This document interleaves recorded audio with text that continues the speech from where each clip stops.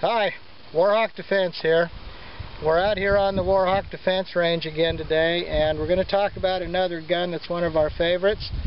And we're going to describe it a little bit, then we're going to go down there on the range and we're going to see how it works against Larry, Moe, and Curly down there. Those are the same three bad guys that we took on when we were talking about the Smith & Wesson 642 in the previous video. Today we want to talk about a SIG Sauer. This is actually probably my favorite gun.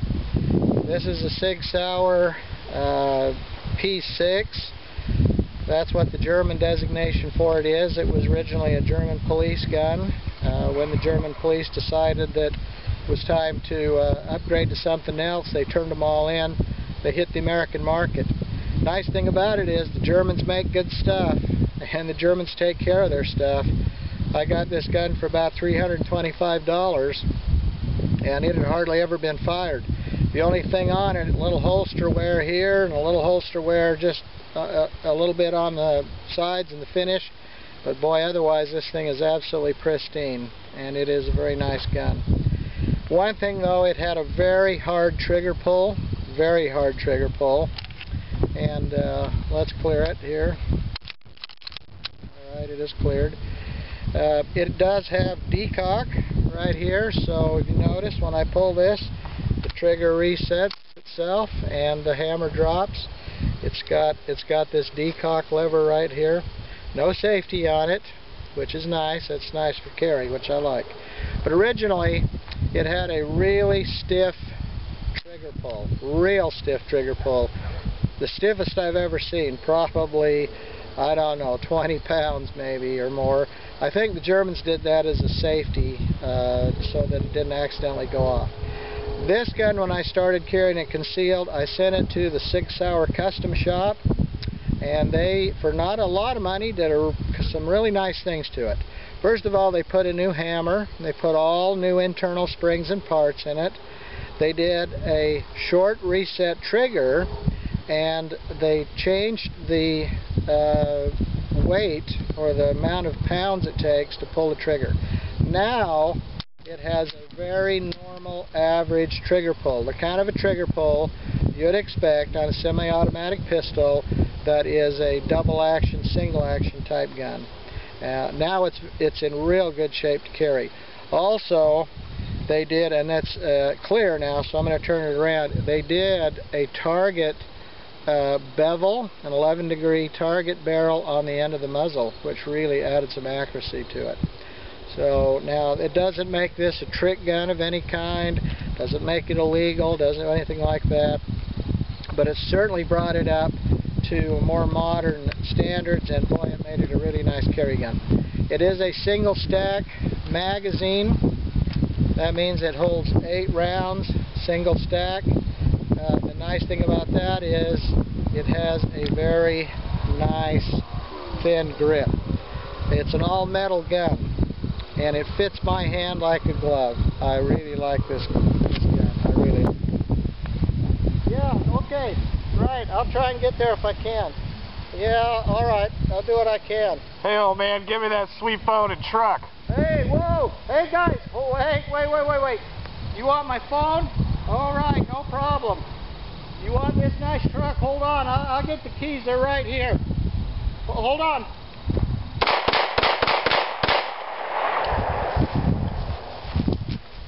Stay back! Stay back! Don't move! None of you move! Stay there! Stay there! I said stay there!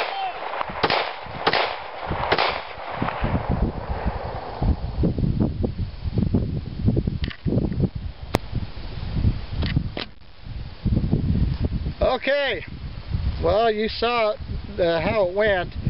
One of the problems obviously is trying to draw from concealment. The other problem is trying to get your other access to your other ammunition, dropping out your magazine, those kind of things. Now what I'm stuck with is a gun that's live, and it is still hot. We've got the hammer back, we're ready to go. Now this is where this decock comes in. Now I simply can decock by doing this. I can drop the mag. I can rack it. There goes that live round. It is now clear. Alright, and now I can reholster. And that's what I'd be doing. I'd be like this, trying to get onto my phone, call 911, and waiting for the cops to show up, okay? But what you can see is, in a real scenario, it's not all that easy to get your gun out, find your other magazine, get it reloaded. This is stuff that you got to practice, and you know, we don't practice when we do this filming. We just do it on one take because it simulates what might happen in real life. So anyway, we'll stop here, we'll go down range, see if we got Larry, Moe, and Curly, and if we were able to stop them. Okay, here we are. Let's see what damage we did. You'll notice that these same three guys, Larry, Moe, and Curly here, two of them had knives, one of them had a gun. This guy had the gun here in the middle, and I managed to put one good round on him right there. Out of those rounds I fired, that hopefully would have been a stopping round. Again, it's pretty hard to shoot on the move like that. Let's see how I did with these other guys. This guy had a knife, he was on the end. I managed to get 3 shots on him. One here in the center, one down there in the groin, one down in the lower groin. Obviously this guy was probably out of commission. My eyes were naturally kind of drawn to this edge, because when I shoot competition I usually start on one side or another. What that tells me is I need to concentrate on the guy who has the most threat, which is the gun, which I did not do very well, did I? Because I only had 1 shot on him. I had 3 shots on the guy on the far side with the knife. Well, that's probably because that's the way I practice. Alright, let's take a look at this other guy, Larry here. Larry, well, it looks like I had one up in here. I definitely had high chest, I had middle chest, I had lower, and I got one down there. 1, 2, 3, 4. 4 good shots in this guy, but you know what? This is the guy that I took from behind the truck. After I reloaded and I had a chance to settle down a little bit, I concentrated on this guy and put more good shots in him. What that should tell you and tell me is that you obviously shoot a lot better when you have time to concentrate, when you have time to really aim, and you have time to get good shots.